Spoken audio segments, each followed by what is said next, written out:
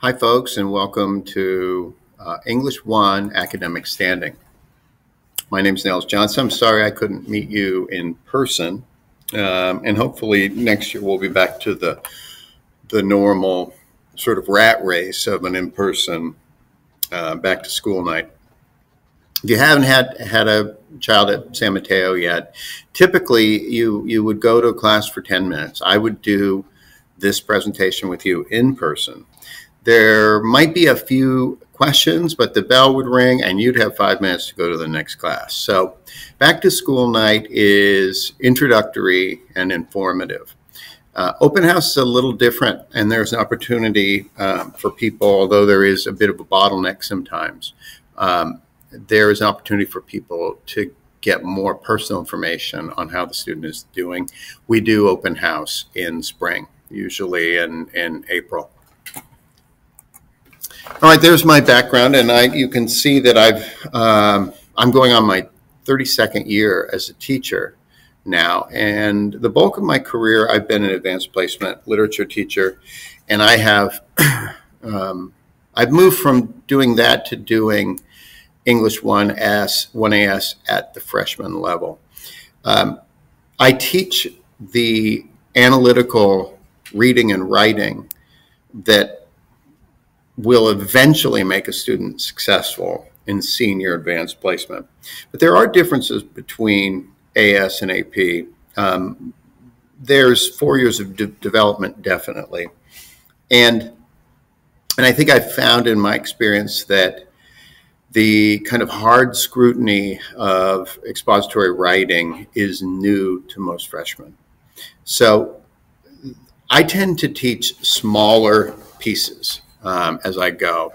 And you know, when we look at the differences between the first 2 years of academic standing or honors English at San Mateo High, freshman and sophomore year, and then the change that happens to junior and senior year, is the introduction of the weighted grade.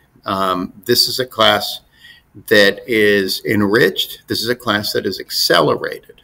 I often think of the A in AS as more like accelerated. And it's not to say, I don't know what the S would stand for there, but the idea, again, is that there isn't quite as much scaffolding, and there's a higher standard on analytical reading and writing.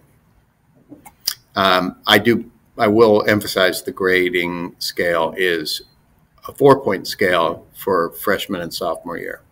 And that opportunity to get a higher mark doesn't start until the junior or senior year. So again, we're working on, right now, students are reading stories in a packet. They are making inferences, writing annotations. I've had some class vocabulary. We will have had 2 lists already. And we are working on and practicing analyzing passages and doing shorter analytical or expository chunks. The literature in the class is very diverse. I don't have them in the order that I present them, but I have them in just sort of order of eras and genres. In the first term, we'll do short stories, In the Time of Butterflies by Julia Alvarez and 1984 by George Orwell. In the second term, we'll begin with Pride and Prejudice by Jane Austen, and there will be a research unit on greatness or heroism, and then Romeo and Juliet will finish the term. It's real important to emphasize that half of the grade is that writing category, and the class is weighted. The classwork that is unscrutinized, like Canvas discussions, Nearpods, like work that I present and get some interaction from students on, go in the performance category. And tests and quizzes are largely going to be the diction work that students are doing.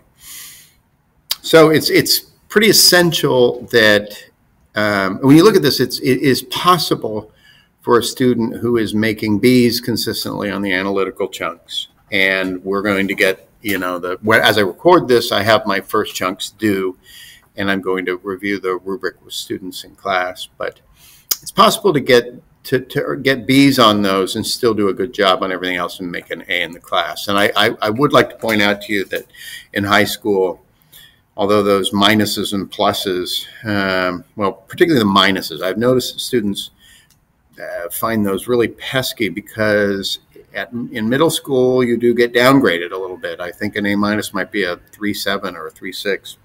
They have no bearing on the transcript and when your student self-reports. And I think one of the things is as you move along in school, you'll find that the plus grade is the real nuisance.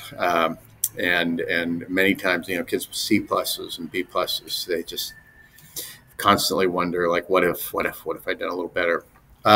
Anyway, keep in touch with me via email, and I'll get back to you within a couple of days. And I hope to see you in person at Open House. Thank you again.